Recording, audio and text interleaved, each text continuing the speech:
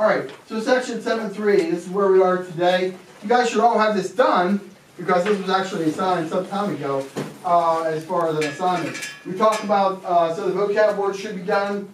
How many of you have it all finished? Excellent. Well, this section 7.3. Okay, excellent, good. All right.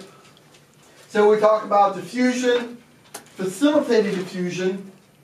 We're talking a little bit about osmosis, isotonic, hypertonic, hypotonic.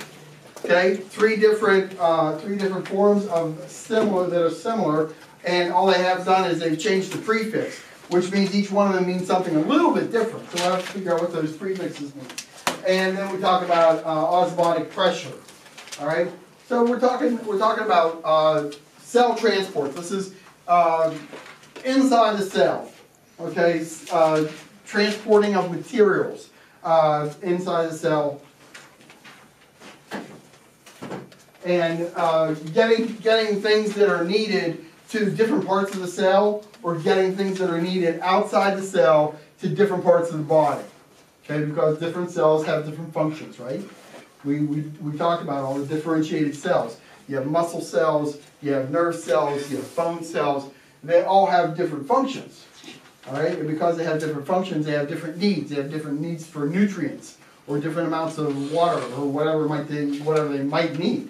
All right, and those things have to be able to get into the cell, and that's what we talked about last week a little bit. We were talking about the membrane. Remember the egg? Okay, what's a chicken egg? It's one big cell. It's one big cell. Okay, so yes, when you are having your fried egg sandwiches, or you're having your scrambled eggs, you're eating chicken embryos. Good stuff. Okay?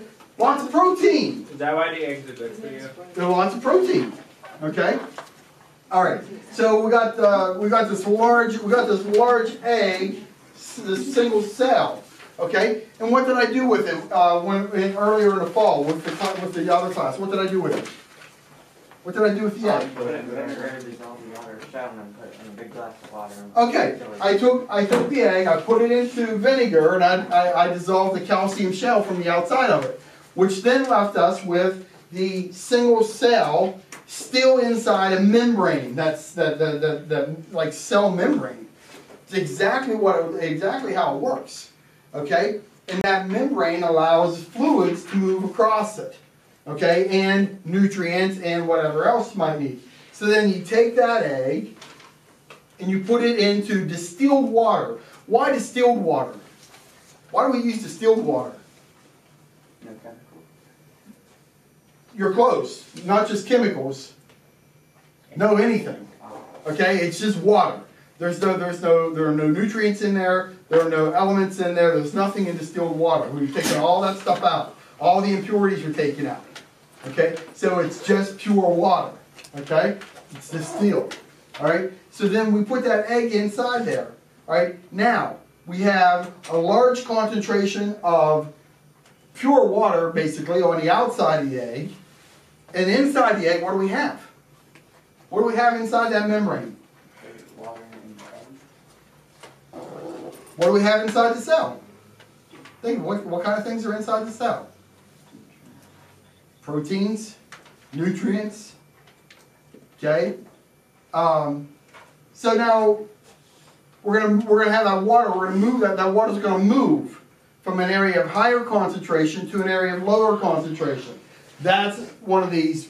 That's osmosis. That's what we're talking about here. The diffusion of water across a semi-permeable membrane.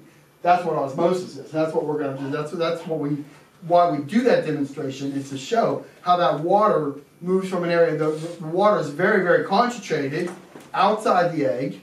Inside the egg, not so much.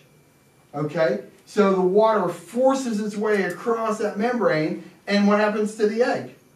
It swells up. It takes on more water. All right? Okay. So we're going to talk about that a little bit more, but those are your vocabulary words.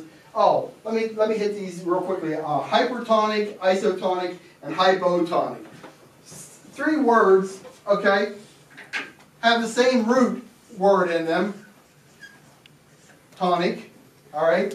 And then you can have hyper, iso, or hyper, or hypo, down here, let me get it.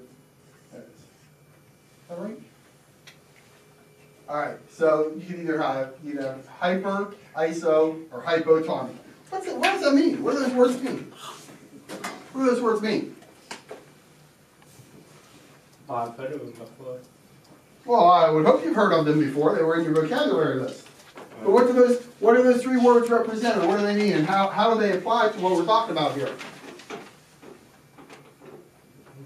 Iso sounds like isolated. Iso sounds like isolated. So would that be like single? Yeah, single. Okay. Kinda. Maybe.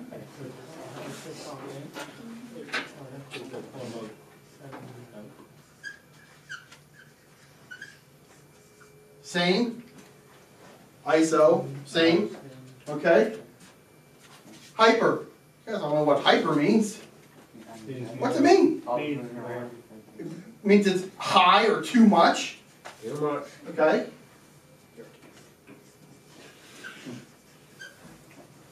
So then what do you think hypo means? Less. I'm gonna write that down. Those This notes. is opposite of that. The opposite of what? Hyper. The opposite of hyper. So if it's not too much, it's, Too less. Yeah. well, how about not enough? Yeah, that's better than too less. Or lower. We could say it that way too. Or slow. Okay? Alright, so if you have an isotonic solution, okay, you have an isotonic solution, what they're telling us there is that solution has the same amount of salts or maybe potassium chloride, sodium chloride, those types of salts. It has the same amount of salts that you would find in a cell. It's isotonic, okay? Means it's exactly the same as what you would find in a cell. All right, that's isotonic. Okay? If the solution, if we add 4 more tablespoons of salt to it, okay, it's going to become hypertonic. It's going to have too much, okay? And you're going to notice a difference, okay, in what happens to, and how it reacts to the cell.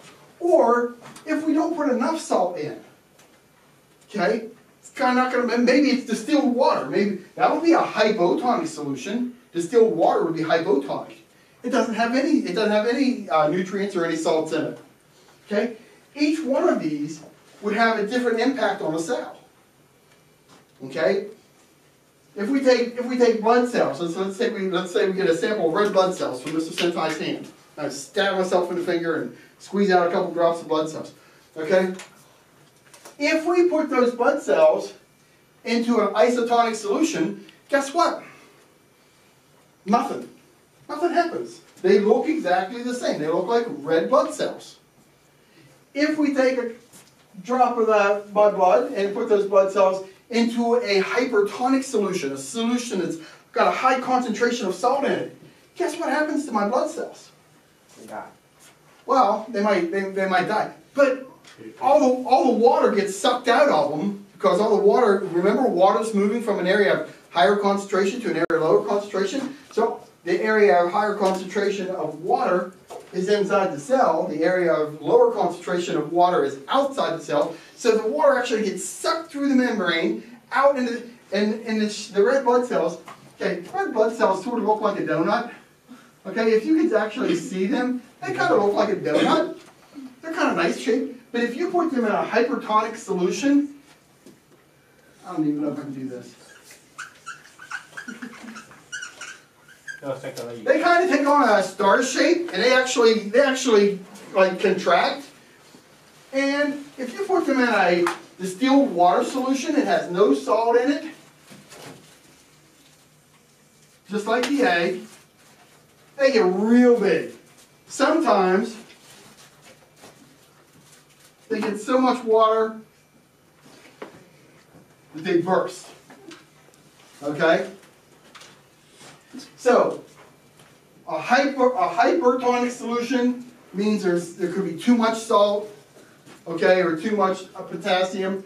An isotonic solution means it's got the same balance that you're going to find in a cell. and a hypotonic means it doesn't have enough.